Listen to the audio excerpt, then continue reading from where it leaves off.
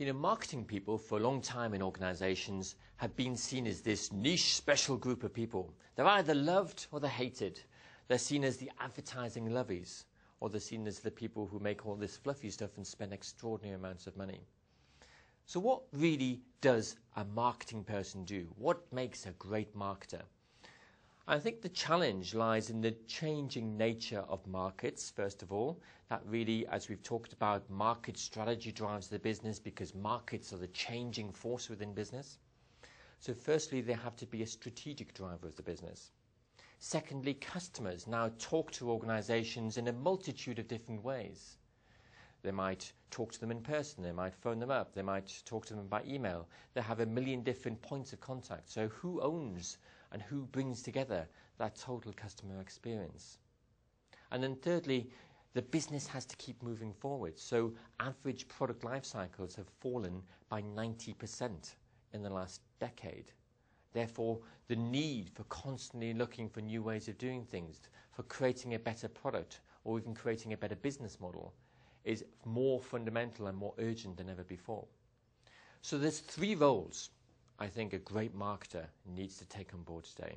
Firstly, the great marketer needs to be the customer champion. They need to champion the customer across the whole business. Be the person who reminds me, think from a customer's point of view, the person who gets up at the board meeting and says, but before we look at the discounted cash flow, what do customers actually want? The person who says, let's not count the money, but let's think about where the money comes from. The person who collates all that insight from all the different sources inside the organization, and the person who champions the experience which then the customer has through all the different touch points inside the organization. And then the person who keeps it going so that that customer builds a relationship over time. So be the customer champion.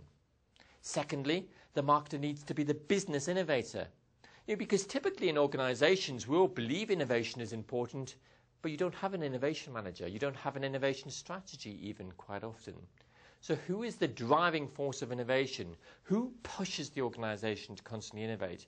Who looks for the insights which say, there's a great opportunity. Let's find a new way of doing things about that.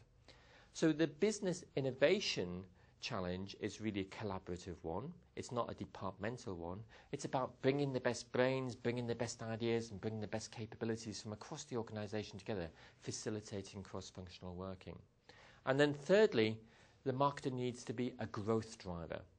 It's no good just looking at your return on your advertising and saying, yes, I've managed to get more people to be aware of the brand. It needs to deliver revenues. But it's no good just delivering revenues which are good as last year. You need to grow as a business if you're ever going to create value. And you need to grow in profitable ways. So driving the profitable growth of the business, which comes to the strategy, which comes to which are the most profitable markets we should be getting into for the future.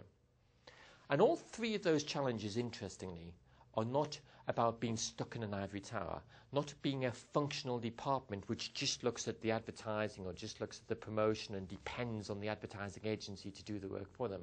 It's about being a cross-functional facilitator, bringing the organization together, giving the organization energy in ways perhaps they haven't had before, giving the organization coordination, and then giving them a purpose for why they're doing things.